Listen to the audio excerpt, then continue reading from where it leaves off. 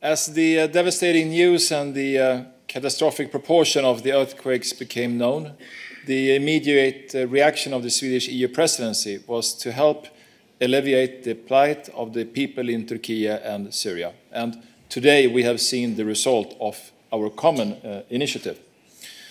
And on behalf of the Swedish Presidency, I am, of course, very proud to announce that the generosity of the European and international community has amounted to 7 billion euros in total.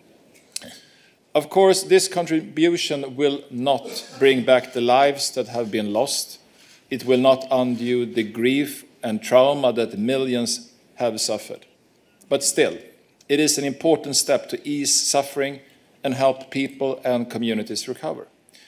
Our support will help to provide shelter for families who have lost their homes, supply food, water, sanitation for people facing hunger and disease, and protection for the most vulnerable in this crisis, including children.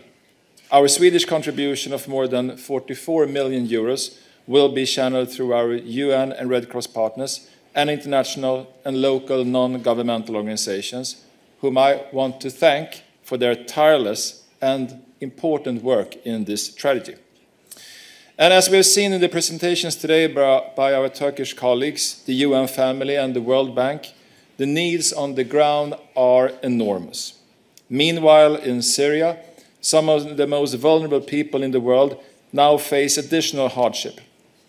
Sweden remains one of the largest humanitarian donors to Syria, and we look forward to the Brussels conference on the Syria crisis in June as a continuation of our engagement.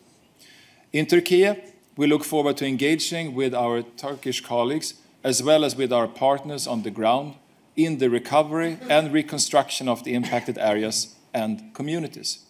And in the wake of the earthquakes, Swedish support has involved civil society and also private initiatives. This work will continue and remain a joint and sustained effort between the Swedish government and other parts of the society, including the business society. I want to thank my friends Oliver and Mevlut for excellent cooperation from the beginning when we met in Ankara to where we are today.